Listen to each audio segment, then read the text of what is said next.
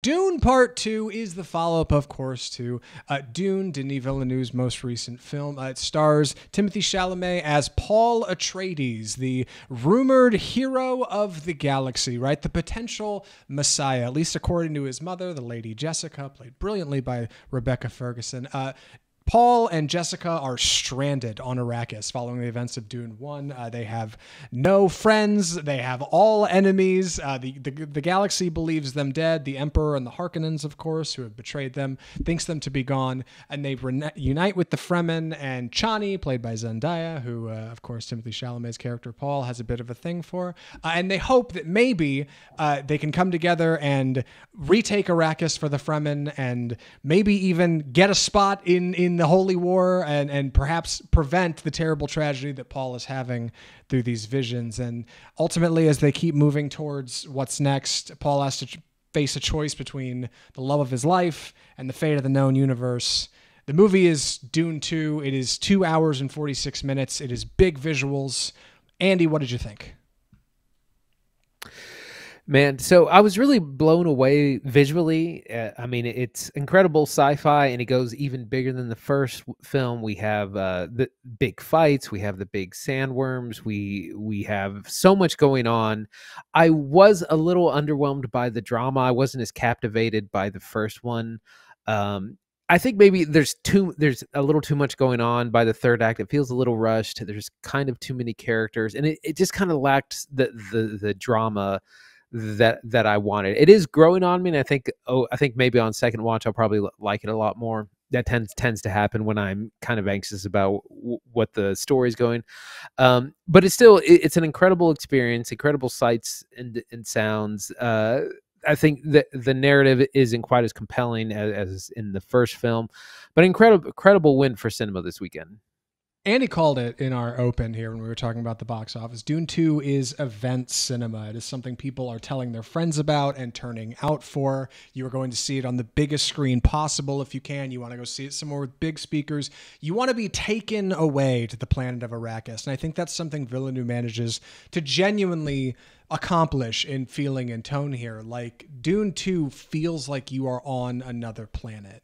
And I keep hearing people say that, and it's hard to suss out what exactly that means here in the review, but the commitment to visual style, the commitment to the world, the commitment to shooting on location, and if you're not shooting on location, you're shooting with the best effects possible, the commitment to costuming, production design, character design, adaptation from the text, which I haven't read, but I hear is wildly difficult to adapt, right? David Lynch wrestled with it in the past. Alejandro Jodorowsky wrestled with it in the past. The commitment to shooting the film in digital and converting it to 35 millimeter film and then converting it back to digital so you get a more genuine, tangible feel. All of this adds up to an experience that is unique, that nobody else is doing at the cinema. Villeneuve, I think, has managed to expand the vocabulary with which we tell sci-fi stories. People like Star Wars, right? People. Companies, corporations like Disney, the people who make Star Wars, they could take a big lesson from this. I really think so. Like, the work he's done with his director of photography, the work he's doing with his actors, it genuinely feels unmatched. There are a few experiences like it. It's hard to say where we get started talking about this, Andy, because we're not going to talk about spoilers. We don't do spoilers on this podcast. That's not what we do. But I think the visuals are a great place. Yeah, like I was saying before, you have you set up for some big events. We know at kind of at the end of Dune 1 that Paul will eventually ride the sandworms, and we have a big scene of where he eventually does that at Mount. And we also see there's a lot of big battles. There's fights with the Harkonnen sand. I keep wanting to say sand crawlers, which is from Star Wars. Harvesters, spice harvesters. And there's a lot of visuals from the trailer that we don't really know about or don't really know how it plays in. We also have Austin Butler's character, Fade Rotha, who we see in this kind of gladiatorial match and some really interesting scenes. It's just the scale of it. It looks so real. Like, they're shooting out in the desert on the dunes. They're making, they're not CGI in the suits like they do in a lot of like superhero stuff. Like, they're making practical things for them to wear, and it just really draws you into the world. Yeah, and I love the way Fraser manages to shoot space. Like, I think Villeneuve has this too. Not space like out in outer space.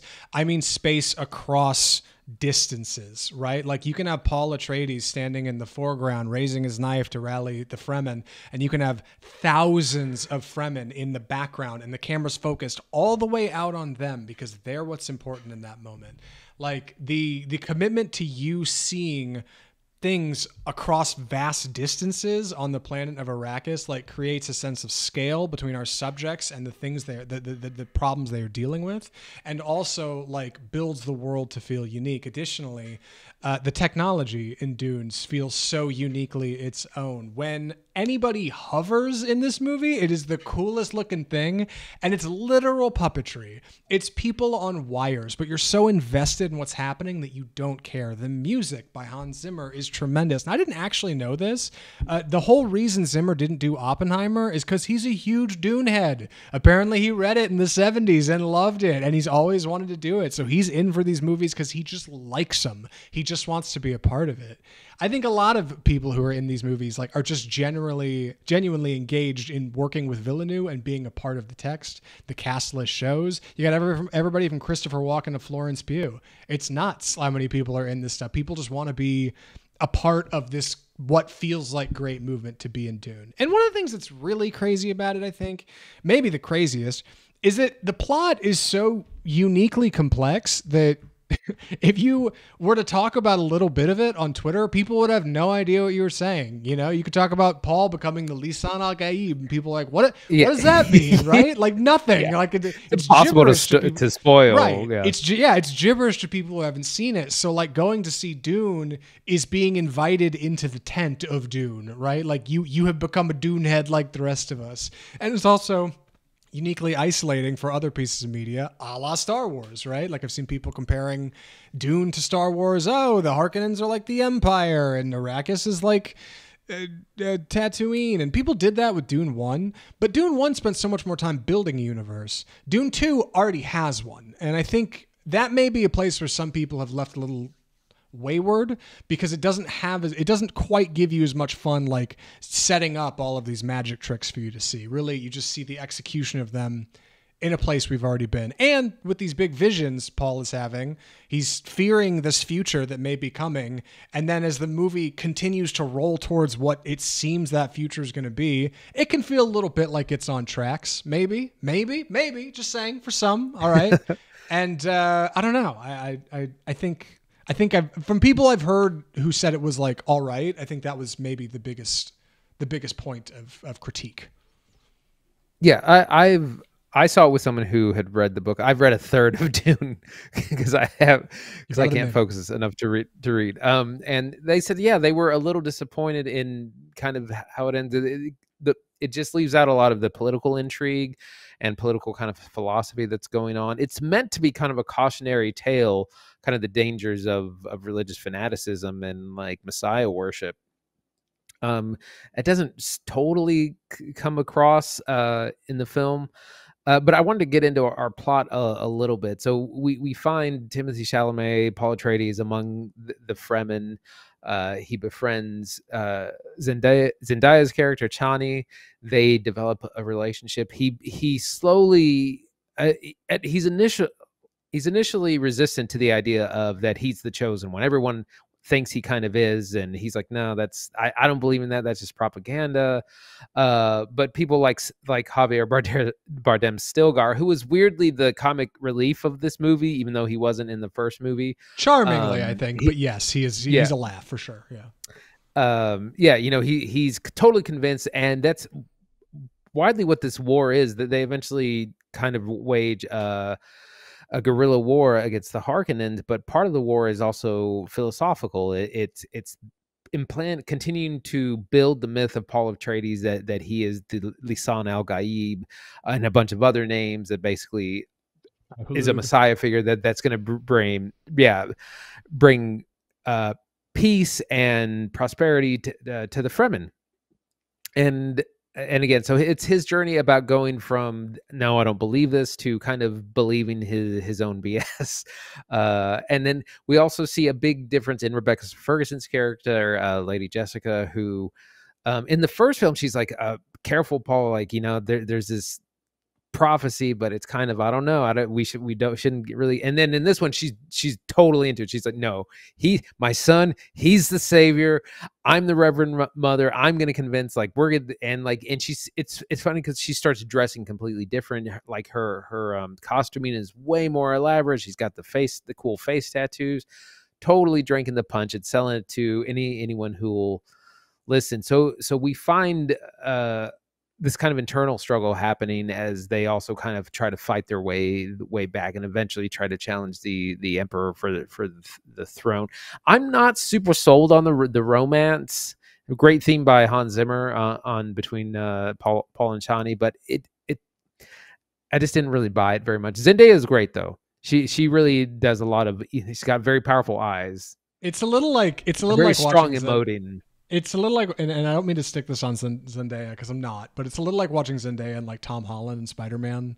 You're like, yeah, of course. You guys are like the trendy actors and you're going to be, it's the script. It's the way it is. Like, yeah, the chemistry's fine, I guess. But regardless of that, like, I think the way the relationship unfolds, especially thematically on screen, via even like color theory, right? This like blue bandana she wears.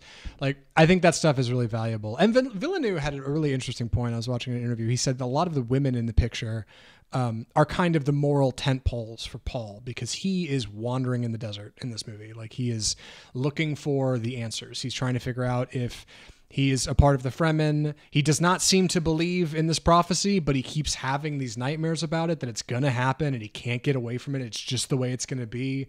It's growing to like find this acceptance of this future that like maybe you don't love, but you benefit from. And then the idea that it might even be real in the first place. Like all of those make for really complicated themes. And Stilgar's a great laugh. Like Javier Bardem, listen, my man's got talent. He can do drama. He can do comedy. He can do dramedy. He can do Dune 2. And the idea of him being like this section of the leader of this kind of section of the Fremen who are devout believers, right? Like functionally evangelicals who say no matter what this person does, they are the Messiah. Even if they say they're not, they're just being humble. They must be the Messiah. Like it's religious fanaticism. And that's like a fascinating thing for a sci-fi epic to genuinely try to tackle. Star Wars has done it a bit. I mean, you could even look at the Jedi as religious fanatics, right? Or believers in them, but never on this level, especially with a protagonist who doesn't necessarily want that future for themselves or for anybody else. It's unique and it challenges you, and it challenges you in your seat to think of how you think of protagonists and what that means to you for a hero to be a hero. Whether or not our characters are doing the right or wrong thing is kind of fascinating in this movie. And the way characters draw towards Paul and then additionally away from him as he moves through the plot of Dune 2 is kind of fascinating. And one of the things I'm really looking forward to watching again. Not to mention, of course, the Harkonnens, who have a whole rad planet with all kinds of weird stuff going on. God, I heard they shot the Harkonnen planet in infrared and black and white. Greg Fraser worked that out, and that's why it looks so cool. And Paul, Austin Butler's the baldest bald you can be. And he's nuts. Like, I don't know, man. Like all that stuff like just draws me right in. It's a long runtime, which I didn't mind. If anything, I liked seeing it. And I went and saw it on the same screen Andy did, biggest IMAX we got in town, which was a great time. And also you mentioned it, but Hans Zimmer's definitely getting a best score nom for this, right? Like for sure. I can already see Oscars 2025. They're going to be playing this music. Yeah. Like it's great. It's a great score. I've been listening through it. It might go on my continually growing Spotify playlist of film soundtracks. I wanted to also mention we have performances by Florence Pugh and Christopher Walken in kind of underused roles. They're not in the movie very much. I really feel they're a little wasted. I remember reading that Florence Pugh, Denis Villeneuve wanted her, but he was also like, it's not a big role. I understand if you say no, it's totally fine. And she was like, no, I absolutely want to work with you. I just want to see how you work, even if it's for a short amount of time. The Léa Seydoux is also in this. And there's a lot. The cast has grown from a big cast already. And you get the problem where you don't have as much screen time because you have so many people to kind of keep up with. It's true. Yeah, I thought about that most of the way through the movie. I'm like, I'm pretty sure Timothée Chalamet has one outfit for this entire picture. Maybe like two, maybe like a slightly dustier sand suit, but like he's functionally not physically changing a lot because the movie has to bounce around to so many different places and who's going on with what. And I think in that way, like, I do want to speak towards adaptation a little. I'm out of my element because I haven't read the original, so it's hard for me to say whether or not it's a good adaptation. But coming at it from the theater side, right, having only just seen the previous film and walking into this, like, I feel like it does a really good job of adapting whatever's in the page, like on the page, to the screen. I know I haven't read what's on the page, but like it seems very complete, and I've heard people say Dune is unfilmable. So like for what it's worth, if the standard is unfilmable, like this certainly blows past that, at least at the box office. Like people believe in this, people believe in what's going on here, and I think it's a good thing. Like I think it's good for cinema. God, I don't know if I can say much more without getting into spoilers, but I don't know. I like this movie challenges you thematically. I like that it pushes visuals. I like that it pushes the boundaries of like what people have come to expect from sci-fi. I hope other sci-fi films take a similar approach. Like I was thinking just earlier today about other escapist sci-fi we've seen in the last year. And yeah, you get some big stuff that I really like I don't know, a recent Cronenberg feature, but like you also get Ant-Man and the Wasp: Quantumania. And that's like got a protagonist who's like escaped to a faraway place and has to figure out how to get out, right? And it's like so drastically different in tone. And the budgets aren't all that different. So like I don't know, man. I think Villeneuve's got something cooking here. I think he should probably take one off before he does the next one, because I think the next one's all but confirmed. I'm running out of things to say, Andy. Any other thoughts on Dune 2 before recommendations? I think I'm ready. Andy, would you recommend Dune Part 2?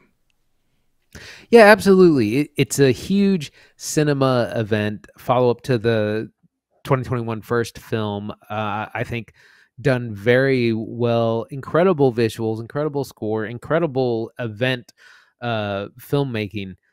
I felt the narrative falls a little short in the end, or it just kind of becomes a little safe. I feel like no one really comes up against really any obstacles or setbacks. But overall, it works so well, and it's great to see. You know, we were comparing this to Star Wars before, and I think one of the things with Dune is like the movie has to succeed. You can't depend on the parks or the toys or any of that. It has to be all about the movie itself. So you got to make great cinema, and it has. Yeah, I'm in the same boat. Huge thumbs up for Dune Part 2. I don't know if it'll be my favorite movie of the year. People have asked me that. They're like, so Dune 2? Favorite movie of 2024? I'm like, oh, pop the brakes, kid. My favorite movie last year might have been Alexander Payne's The Holdovers. So, like, let's not rush to what's the best and the worst. But for what's here, like, I think it's genuinely an accomplishment. Like the fact that Villeneuve can continue to call his shot and then exceed expectations at this level is bonkers. Like there's a reason him and Chris Nolan are taking photos together now, because people are like, this guy is approaching this level. It's crazy. It's crazy.